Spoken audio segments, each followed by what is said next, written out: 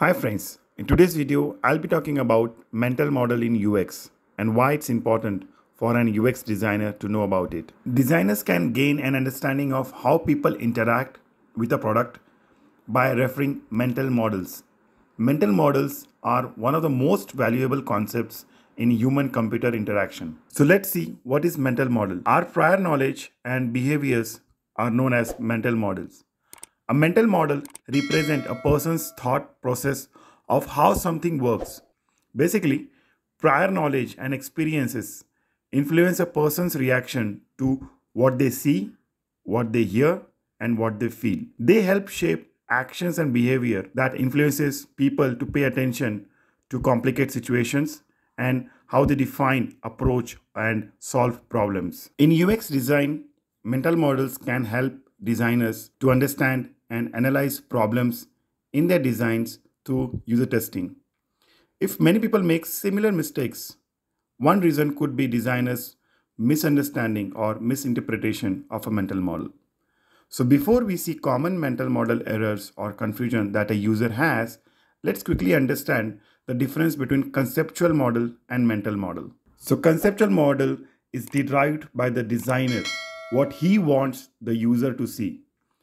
Whereas the mental model is how the user perceives the design or UI designed by the designer. So let's see some quick examples of a typical mental model of a user. One of the mental model that user has is by clicking the back arrow in the browser, it will redirect to their previous step. Whereas in some sites, back arrow is not abled, it's mostly disabled. Or if you click on back arrow in browser, it will redirect to you to the main landing page or dashboard. Second example of the mental model that user has, the user clicks on the logo of your website, it will redirect to the home page or the main page.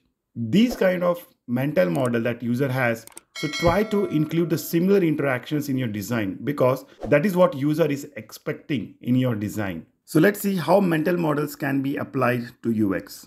As a designers, our job is to ensure that our design meets both users' needs and fit their mental model and expectations. So we can refer few UX best practices to help make the mental model as a success. So first one is Jacob's Law. So Jacob's Law states that user spends most of their time on the other sites. So they expect your site to work in the same way as other sites they have already visited. In order to do this, designers should design with patterns users are accustomed to using. Second is by doing card sorting. Card sorting exercises can be a very useful technique in determining how your users categorize the information that will appear in your design. Third, limit the cognitive load of the user. Try to keep as simple as possible. Fourth, create real world like objects to connect with emotions of the user. So to summarize, mental models are what the users believes about how the UX works. Mental models are constructed in user's brain and are based on what they know from past interactions with other products, sites, or mobile applications. Thanks for watching the video, and please subscribe to my channel and press the like button. And if you have any comments, please share your comments below.